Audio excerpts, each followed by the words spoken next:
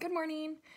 My name's Caressa Roop. I have thoroughly enjoyed this class. I was a little nervous to do a class fully online, and this one proved me wrong, that I can do it and I can learn a lot and take a lot from a class that's fully online. Throughout this course, I chose to do simplicity for my value to live out. That was an easy choice for me. I've had a pretty rough couple of years.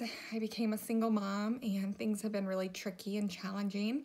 I won't bore you with the details of that because we'd be sitting here for way longer than 5 to 10 minutes, but I knew right away that after watching the minimalist video that you posted, that was definitely the one that I wanted to choose, and I was already leaning toward it before that, but then that really made me feel solid with my choice.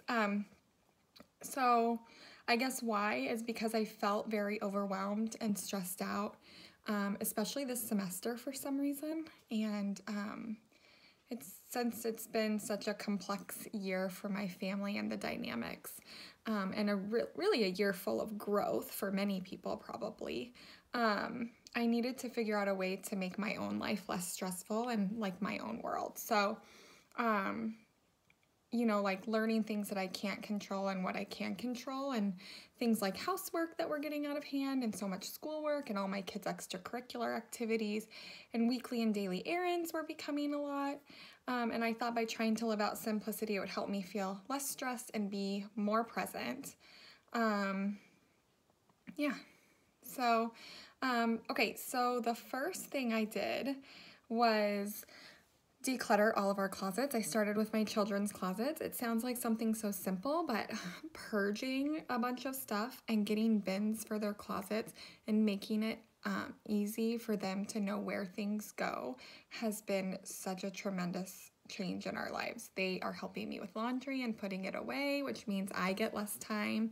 They are able to keep their rooms clean because everything has a spot.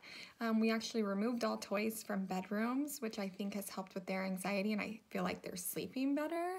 And we made like a toy area in our basement instead that has actually stayed fairly organized. Not all days, not every day, but a lot of days.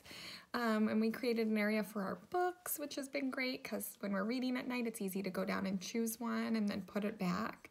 That's something really little. I feel like the overflow is stressful and so many choices is stressful, especially for the kids too. And so it was nice. It just feels nice to have that be one less thing. Next, we organized our calendar. I bought a calendar, like a whiteboard calendar. And we wrote down all of our activities and appointments and assignments. And I think that's something simple that I probably should have done a long time ago. I just thought I could remember everything. And as I get older, I realize, and we have more things I can't. So something simple yet effective. Next, I started working with families in the community to carpool our kids to all the practices, because sometimes it's impossible for me to get 3 kids across town to different practices, especially this time of year with baseball, softball, tournaments, and cheerleading, which is over now this week. But yeah, and it has been amazing.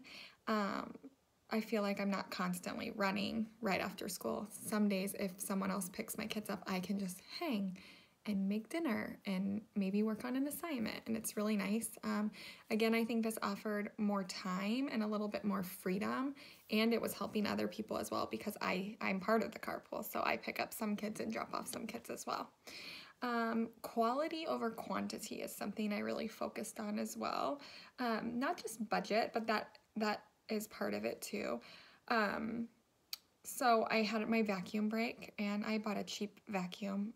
I buy a lot of things that are lower priced just because I am on a budget that's pretty tight. And anyways, when mine broke, I decided to do reviews, and I got one that had great reviews, and I'm hoping the quality means it will last longer, which is one less thing to stress about.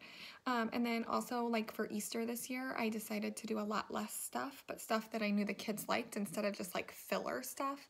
And that was awesome, and they had the best Easter. It was a beautiful day. We did have a stomach bug, but we made it through. And then this also means with friends and time, quality over quantity. Like, our time is so valuable, and one thing I've learned through this simplicity and putting it into different aspects of my life, it's like time is a big thing, and living more minimalist, in a minimalistic way, you're able to have more time for things that really matter, like family and friends. And sometimes that does mean saying no to other obligations, or just saying no to things that don't necessarily fit right now. But yeah. And then finally, I decided to slow down. So we decided not to rush back to doing all of the things since the COVID restrictions have been lifted. Not necessarily because we're fearful of COVID-19, but just that our time is so valuable. And over the past year, we realized we really love to garden and bake and just spend time together and dance and listen to music. So we're trying to do more of that and less of planning something every weekend if we can help it. So basically, while living out these small yet effective forms of simplicity, I feel like I've been a lot less stressed. I feel happy and relieved, and I feel like I'm living more in the moment. I think once you begin living your life this way, it's easy to continue. Like, I just want to keep adding stuff to make my life a little bit simpler, and my kids' lives. I believe it helped everyone in my family. The freedom feeling that it's brought has been the best part, I think. It's like a big sigh of relief, and it's given me more time to relax. I started even reading a book. I've had a little bit more spare time, so instead of just doing school books, I've been reading a book that I've been wanting to read for a long time. So that just shows that I'm able to like balance things a little bit better.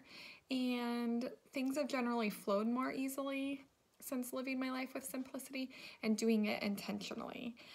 This course has given me so much, and I think the main thing that I took away from this is that there's joy in the in-between moments if we're able to be living in a way that requires us to worry about so much more. Less is more. People say that all the time, but now I really understand that. So in closing, I'd like to just share a very short poem that I found, and I actually wrote it on a Post-it note and stuck it on my mirror. It says, "Minimalism, adore the essence of simplicity. There is joy in living with less." And I think if I've taken one thing away, it's definitely joy. Joy in all the chaos. And yeah, thank you.